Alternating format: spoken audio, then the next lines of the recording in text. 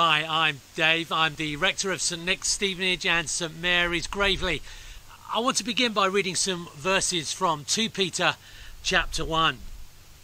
From verse 16, Peter writes, "We did not follow cleverly invented stories when we told you about the power and the coming of our Lord Jesus Christ, but we were eyewitnesses of his majesty.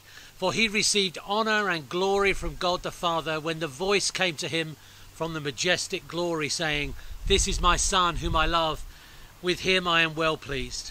We ourselves heard this voice which came from heaven when we were with him on the sacred mountain.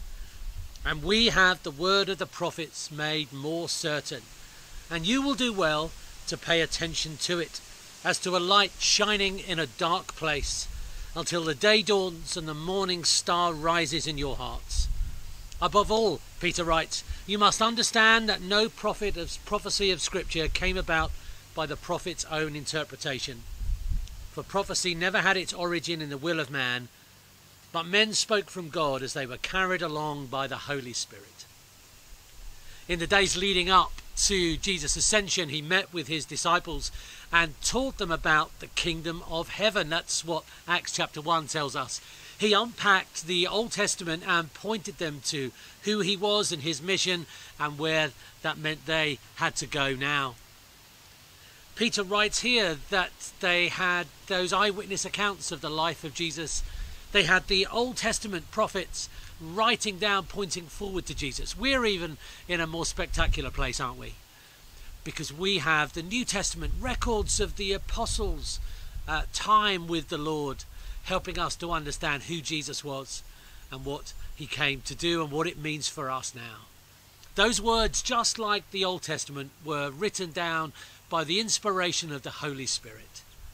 As we wait for the celebration of Pentecost, let's be praying that we might be people who take note of the word given to us in the Bible, that we might be reading it, believing it, and living it out, that the same Spirit that inspired it to be written would empower us to live it out for the glory of God. Let me lead us in a prayer.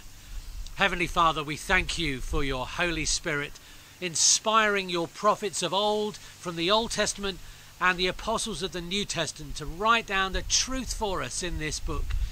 We thank you for those who have given their lives that we might have it in English. And we thank you for the privilege of hearing it and having it in our homes. Lord, would the same Spirit that inspired it to be written bring it alive to us as we read, that we might know the truth and live it out for your glory. In the name of Jesus we pray. Amen. May God bless you.